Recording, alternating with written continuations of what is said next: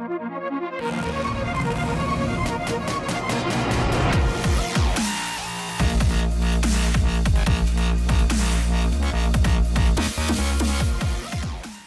I'm Todd from Apex Base, and today I'd like to talk to you about the Multi-2.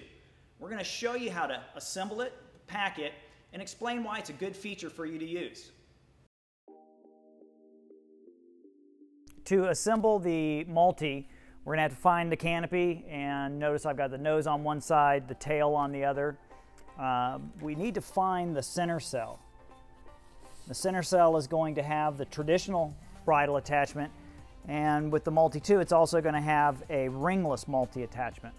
The forward one with the ring is your standard bridle attachment. This is, if you wanted to use a single bridle, this is where you would go. For the Multi-2, we're going to go onto both of these points.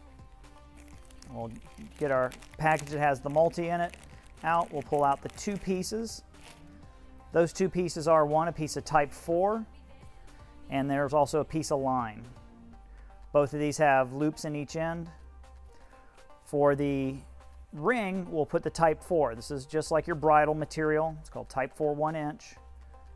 And we will lark's head it onto the ring like we're used to doing. You're used to seeing that with a bridle. We can tighten that knot. Then on the rear portion, the one without the ring, this is where we're going to put the line. And we will lark's head that as well.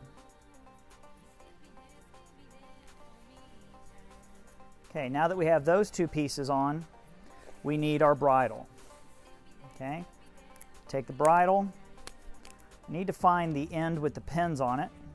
So here are the curved pins, as well as the loop that is on that end. We'll take the Type 4 piece off the ring bridle attachment, and the line. We'll hold those together. Now we'll take the bridle piece and we'll pass it through both of those. So it's going to go through the line and through the other piece of Type 4. Once that's done, we'll pass the bridle through its own loop and create the lark's head knot. So now we have the forward ring with a piece of Type 4 up to the bridle, and then the rear ringless from the attachment all the way up to this point as well. So how does the Multi help the situation? So basically what we're doing here, the forward portion of this attachment, the one that you're used to seeing, the single, is going to lift the parachute like it normally would. Okay? The reason we attach the rear one is so that during extraction that these 2 points stay basically side by side. What that does is it transfers the load of the tail pocket. Where does the load of the tail pocket come from? Well, the load of the tail pocket has a bunch of lines in it. It equates for about maybe 30 to 50% of the canopy's total weight. And it depends if you've got a light canopy versus a standard weight canopy, but it's a lot of weight. That tail pocket wants to stay in your container, wants to continue in free fall with you. What the Multi does is it prevents the tail pocket from being able to fall. It stops. So now it's going to stay right at your stabilizers during the entire extraction of the parachute. So there you have the Multi-2 assembly, and we'll show you Multi-2 packing here in just a second.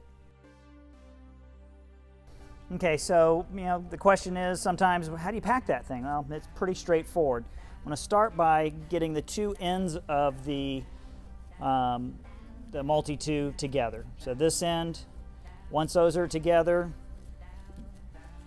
nice little S-fold in my hand, lay it on top, covered up with the top flap. And then it's closed per normal. With the summit using the through loop, it's top flap,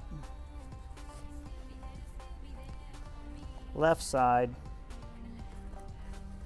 right side,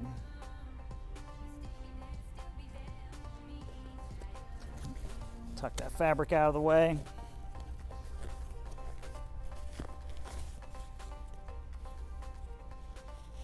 And then set the pin.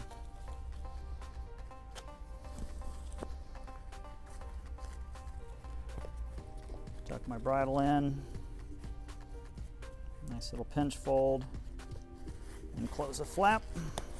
And I'm set. So basically the multi is just S-folded on the inside right there. You're all set. Well, I hope you find that information helpful. As always, if you have any questions, don't hesitate to call us. We'll see you at the exit point.